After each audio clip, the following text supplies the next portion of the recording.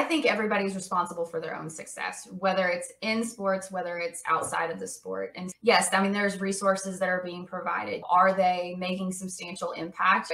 I think it depends on the individual person. We are seeing in this athletic community, in this market, where people are starting to look at things like mental health and well-being. How do we provide sustainable solutions, not just in the sport, but also outside of the sport? I think that the landscape's changing a little, specifically right now with a lot of the athletes coming forth with mental health concerns or voicing their challenges around financial literacy and things to that nature. I think we're in this really interesting phase in the athletic community where some of the resources have been provided, but some of them are not working.